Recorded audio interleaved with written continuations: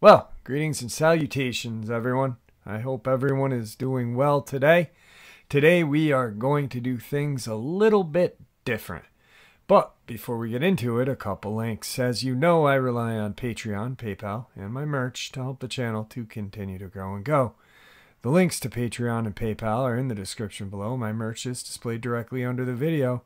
Also, Dogman Frightening Encounters, Volume 1 through 3, the audiobook versions. They were written and researched by Tom Lyons, narrated and produced by me, Jeff Nadolny. Those audiobooks are available on Audible, Amazon, and iTunes, the links to which are also in that description below. And finally, last but definitely not least, if you'd really like to help support this channel to continue to grow and go, simply subscribe, click the like button, and please leave a comment. It really does help, and guys, it definitely matters. And now, everyone, I have taken far too much of your time. Let's get on with today's upload, shall we? Like I said, we're going to do things just a little different, and with the anticipation of the lab results, which I'm expecting, and so is my friend, the next day or two for those results to come back to us, I figured, hey, about 2 years ago, wow, time really does fly with this channel. About 2 years ago, I had read a book, and it blew me away. And it really did focus on what life was like back before technology, before, when humans were not even a thought of being an apex predator. We were just little peons.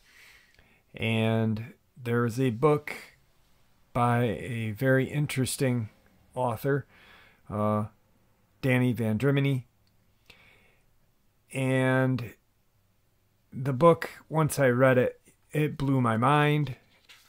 I really was shocked, to be honest with you.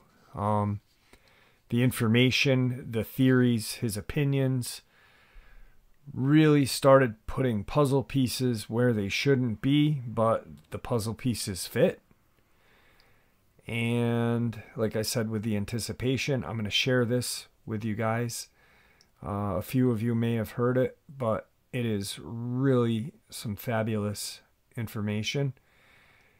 Also, I'm going to share with you guys 3 very intriguing photographs that are new to me. And when things are new to me, I'm hoping they're new to you. I see in the comment section sometimes when I play a video, people are like, that was online 15 years ago. I can't believe you're playing it.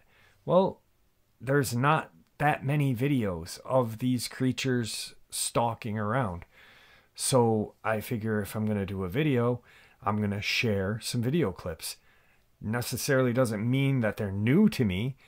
I don't really think there is a video clip or a news article that I don't catch, to be honest with you. I'm constantly scouring the internet and just really pounding away, looking for information and research on these things. So, but these 3 photos are very, very amazing. But let's get into this scientific theory, and I am so excited about these samples coming back. I really cannot wait, and I have no idea what to expect at this point. A lot of people are like, oh, Jeff, it's going to come back this, it's going to come back that. Lack of faith. That's all I have to say. Lack of faith. I have the utmost faith in what my friend and I did and how we did it. So I'm hoping that we are hit with something that my friend and I had talked about, or a very interesting just mind-blowing result. I don't know. But let's get into this, though. When orcs were real, the ancient struggle for Homo sapiens to rule the earth.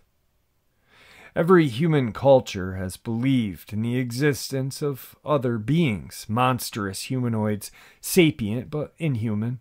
They have gone by different names: boogeyman, bugbear, cyclops, giant, jotun, ogre, Ani troll, yeti, dogman, and more. But they are always feared, lurkers in the shadows, threats to the clan, tribe, or hearth. Dungeons and Dragons didn't create these monsters, and despite ongoing controversies, they don't represent anything modern. Humanity's legendary heroes have been fighting these monsters since time immemorial. The real question is why? Why does every civilization have similar myths? Why does every culture have legends of monstrous humanoids? And why are they always depicted as fearsome and dangerous? Because the legends were real. Dogman, Bigfoot, and whatever are real. That is at least an argument offered by Danny Van Drimeny in his book, Them and Us, How Neanderthal Predation Created Modern Humans. Van Drimeny is a heterodox thinker, and his argument is well outside of mainstream view. So before we delve into Van Drimeny's book, let's discuss what the mainstream view is. The mainstream view. Archaeologists and geneticists agree that humanity co-evolved and interbred with similar species. We nowadays have abundant, essentially irrefutable, archaeological and genetic evidence for the existence of multiple human-like species within the Paleolithic and Neolithic eras. These include Neanderthal, Denisovan, and Hobbit, and several recently discovered and uncategorized species such as the Nesher Ramla Homo in Israel. New human-like species are being discovered all the time. In fact, as I'm narrating this right now, there is probably a Chinese archaeologist discovering one more. Yet none of these archaic humans or humanoids survive today, not a single one. All have gone extinct, vanishing save for traces of artifacts and bones in our wilderness and fragments of DNA in our genome. What happened to them all? Here disagreements begin. The possible causes of extinction identified by scientists include extinction from parasites and pathogens, extinction from interbreeding into humanity, extinction from inability to adapt to climate change, extinction from natural catastrophe, and extinction by war with human. The latter view, which suggests that the human's race brutally extinguished another sapient primate it faced, was proposed by French paleontologist Marceline Biot back in 1912. It was then promptly ignored for many decades, as explained in the Archaeology of Warfare and Mass Violence in Ancient Europe. Archaeologists were increasingly aware that they had underestimated the social impact of collective violence. Sites like Ribemont Kessel, Mount Bernorio, and Calcrease confront us in a poignant way with the cruelties of war and mass violence in late prehistoric and early historic times. There is a growing critique that archaeology has marginalized violence and presented too pacified a view of the past. Actually, it wasn't just archaeology that was biased. Academics of all sorts hate violence, and for decades they systematically marginalized it from the explanations of events. Only within the last 20 years has mainstream academics and scientists accepted the ubiquity of violence in man and his closest kin. Anthropologists systematically underestimated the violence of indigenous peoples, perpetuating the myth of the noble savage. Now they have admitted the level of violence in prehistoric times and non-state societies was much higher than today. Biologists believe that chimpanzees were only violent because of interactions with humans. Now they have confirmed that violence is innate to chimpanzees, who routinely engage in war and murder. Historians argued that Indo-European language culture bloodlines spread through migration and trade. Now they've acknowledged it was through large-scale violent conquest.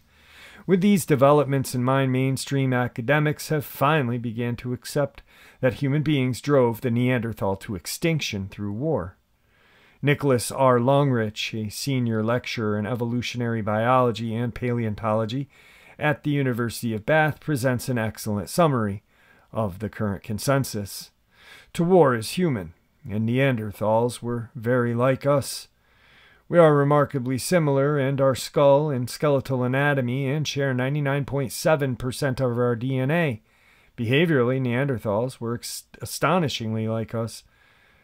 The archaeological record confirms Neanderthals' lives were anything but peaceful. The best evidence that Neanderthals not only fought but excelled at war is that they met us and were not immediately overrun. Instead, for about 100,000 years, Neanderthals resisted modern human expansion. For thousands of years, we must have tested their fighters.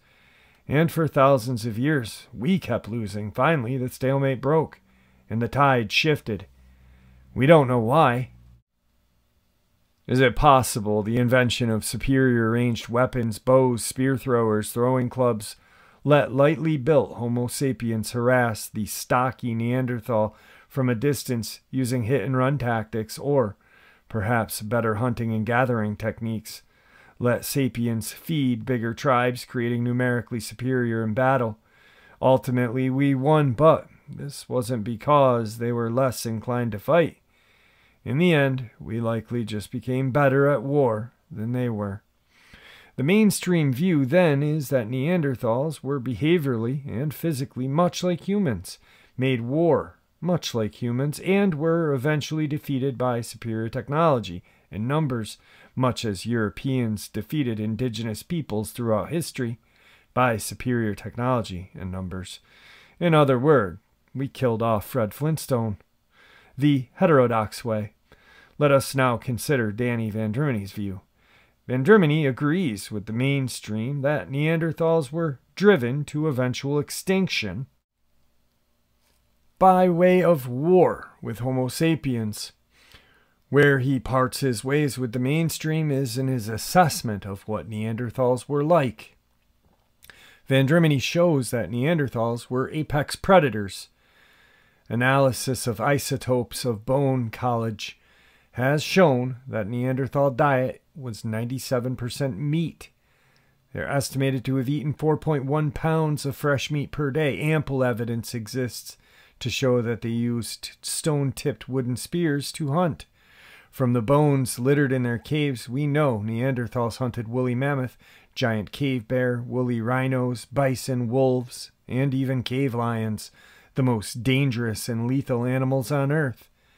Neanderthals were cannibals. A number of Neanderthal sites reveal bone that have been cut and cracked open to extract marrow. While this hypothesis was initially rejected, a recent find in El Cedron in Spain revealed numerous Neanderthal skeletons with the unmistakable marks of butchery by cannibals wielding hand axe, knives, and scrapers. Neanderthals had more robust bones and heavier musculature than human Homo sapiens.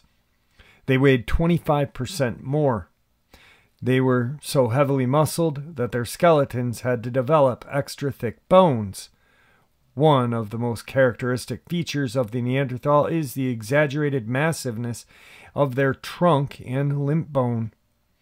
All of the preserved bones suggest a strength seldom attained by modern human. And right here is where Van Drumeny really unleashes some very interesting theory backed by science. So please listen to this part very, very carefully. Quoting paleoanthropologist Eric Trinkus, A healthy Neanderthal male could lift an average NFL linebacker over his head, throw him through the goalposts. Neanderthals also evolved extremely thick skulls, postcranial hyperrobustity, that protected them from close-quarter confrontation with prey. They all had kyphosis, with hunched backs that gave them a distinct profile and gait. Neanderthal teeth was twice as large as human teeth. According to 2008 anthropologist research, their mouths could open much wider than human mouths, enabling them to take extremely large bites. Judging by the size of their jaw, they had tremendous bite force. Neanderthals evolved in the Ice Age Europe and had specific adaptations to that climate. They had shorter limbs, larger noses, compact torsos. Most importantly, they were covered in thick fur. Since no Neanderthal cadaver survives, this point cannot be proven. But Van Drimini points out that every primate except Homo sapiens is covered with fur, and that every cold-adapted mammal during the Ice Age had thick fur, including mammals that were hairless in Africa, such as the elephant and rhinoceros. There is no reason to believe Neanderthals were hairless except for our desire for them to look like us. The only way Neanderthals could have survived in the Ice Age without fur was if they made thick protective clothes. Archaeologist Mark White points out, Neanderthal clothing would have needed to be more than ragged loincloth of popular depiction. Some form of tailoring would be required, but Neanderthal sites have yielded no evidence of needlecraft technology. They were not making clothes because they had fur. Neanderthal skulls were extremely large eye sockets, suggesting large eyes. That in turn suggests that Neanderthals were nocturnal. However, the large eyes pose a problem, as Ice Age Europe would have presented Neanderthals with blinding sunlight reflecting off the snow. Van Drimini suggests that the Neanderthals had vertically aligned slit pupils, which enabled them to use the full diameter of the lens in low light, while shutting out bright light by day. Nocturnal primates, such as the rhesus monkey and owl monkey, have large eyes with vertically aligned slit pupils. Van Drimini suggests Neanderthals also had a tapetum lucidum, like a cat, that made their eyes shine in the dark, and had a dark sclerilla like other primates. Neanderthals had a distinct facial prognathism that featured large, broad noses. Van Drimini argues that this suggests a Neanderthal snout, with a dog-like nose designed for scent hunting. This was useful during nocturnal raids. Neanderthals did not speak human language, he quotes a September 2008 talk presented to the American Association of Physical Anthropologists.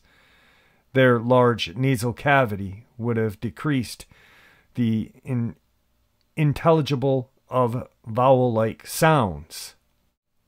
And a combination of a long face, short neck, unequally proportioned vocal tract, and large nose made it highly unlikely that Neanderthals would have been unable to produce quantal speech. Neanderthals' tongues were also not shaped to speak clearly.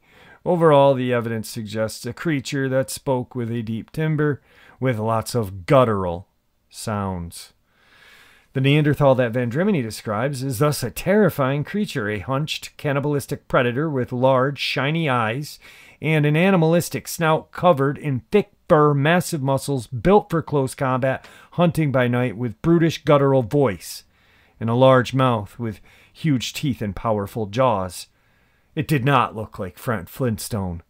That, my friends, is a dogman, or a bugbear, or an ogre, whatever it is. It's been apparently appearing in our minds and myths and legends for thousands of years.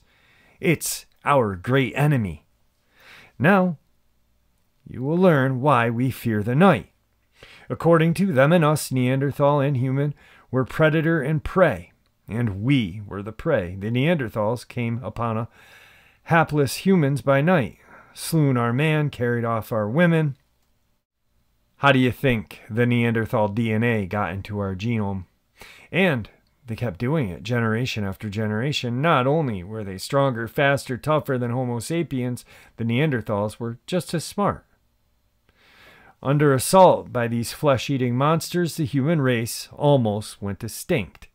Only becoming the apex predator ourselves did we survive. We became the greatest killers the world has ever known. Because if we hadn't, we would have died out. Is Vendremini's theory correct? He cites a number of anomalies in the genetic makeup and fossil record of human beings as evidence. Let's start with the genetic makeup.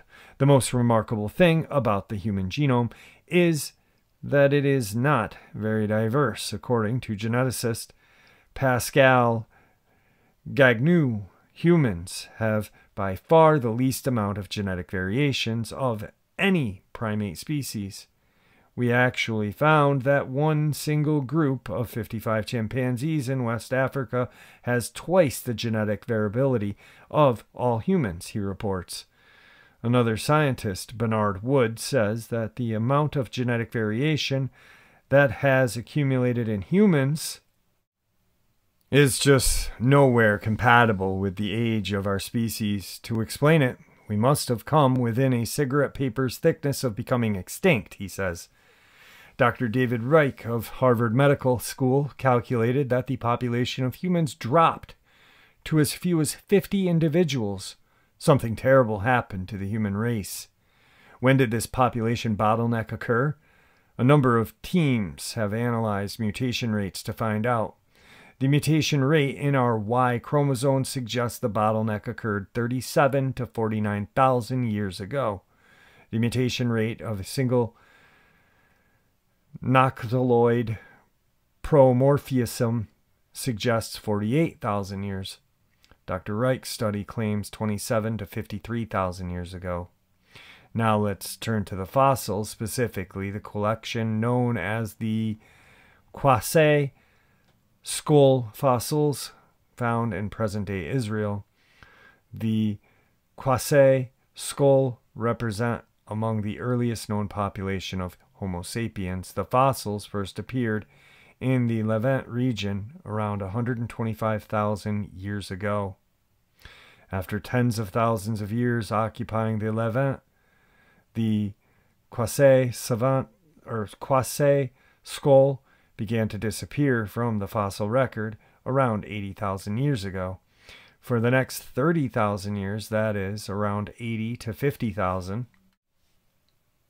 years ago, the fossils in the Levant region are mostly Neanderthal. After that, the Neanderthal fossil began to disappear from the Levant and Homo sapien fossils began to reappear. The apparent timeline of Neanderthal invasion matches the apparent timeline of our genetic bottleneck. Neanderthals invaded the Levant around 80,000 years ago and proceeded to drive the human race to the brink of doom. The Neanderthal is gone now, but we endured. While we live, he does too. For we still carry fragments of their DNA, and perhaps we carry the memory of our species' greatest foe in our myths, our legends, our Jungian collective unconsciousness, as Vendremini writes. If early Greek, Roman, Norse, and Chinese mythologies are anything to go by, the legends spun by early humans center around a heroic human, almost always a man, who was pitted against an ugly, evil, cruel monster with superhuman strength. This universal mythic monster is usually male, invariably wild, hairy, dangerous, and uncouth. Often it is half man, half animal, and tends to live in the dank forests or dark caves, or emerge from the underworld under the cover of darkness. The monster is usually kidnaps and ravishes innocent maidens, fair princesses, whom he drags back to his shadowy lair. It commonly feeds on human flesh, devours children, and stalks the night. That's all modern myths, or, myths of Greek, Roman, things that we think about when we're kids, the monsters that lurk in the woods. What an amazing friggin' essay this is. It just blew me away the second I read it, and I was like, whoa. 2 years ago I read this. Van Drimeny, the things that he says, and he really stands by his beliefs. The ones that just caught me off guard were how he pretty much described a Dogman. This one paragraph, and actually it's 2 paragraphs that really, to me, say, the Neanderthal that Van Drimeny describes is thus a terrifying creature, a hunched cannibalistic predator with large shining eyes, an animalistic snout covered by thick fur and massive muscles, built for close combat hunting by night, with a brutish, guttural voice, a huge mouth with huge teeth and powerful jaws. This universal mythic monster is usually male, invariably wild, hairy, dangerous, and uncouth. Often it's half man, half animal, and tends to live in dark, dank forests and caves. The second I read this mind-blowing essay article, I bought Van Drimeny's book physically, the audio, and on my Kindle, because this is the only scientific backed theory that really shows possibly who or what the Dogman is. Undeniably. It's a theory, but it's backed by science. And it's very, very creepy, scary, and mind-blowing. To me it is. I don't know about you, but to me, this really, really solidified things. So just something to think about. Kick around in your brain. All right, let's get into some pictures. So the first photo that we are going to look at, it appears that there is a coyote, and it looks too big to be a fox. In this black shadow behind it, you can see that it looks like it has ears. It's much bigger than the coyote, and it looks like it has shoulders with an arm. I'm really not sure where this was taken. Possibly, to me, it looks like a trail cam. I'm not sure why we're not seeing eye shine from the creature, but it does not look to be imposed into the picture. So I'm not sure. It's interesting, and it makes you think. So pretty cool photo.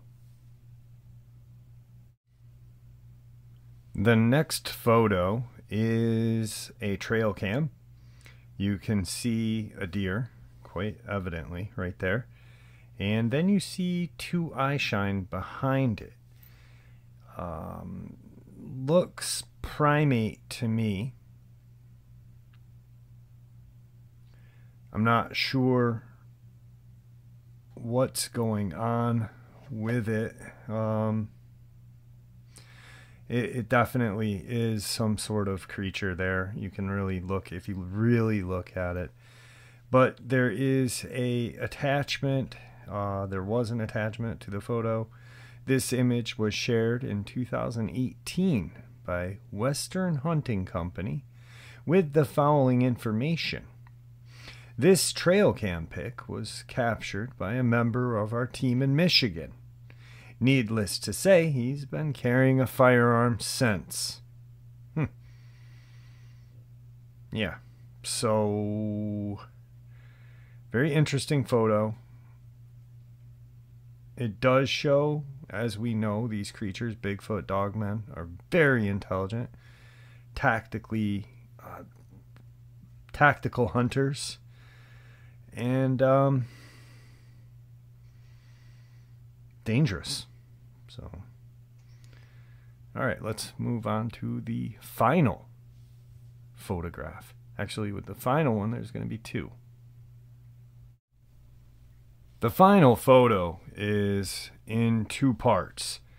If you're looking at it, you can see a guy on a quad, and he's going up this trail. There's a green circle with something coming up, it looks like, behind him.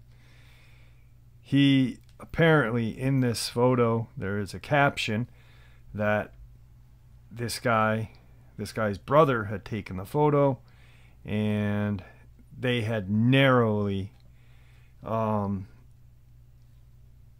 he had narrowly missed getting attacked by this creature. Not really sure. I did blow it up. That will be the second part of this picture, so let's look at that right now. So here are, actually blew it up twice, so we could look at it. Here is a blown up circled version of whatever that is. And then in the original picture, which is too big to share on the screen that YouTube allows us, the blown up version that's on the picture is the next picture that you guys will see, which is this photo. It definitely does look like some sort of hairy humanoid.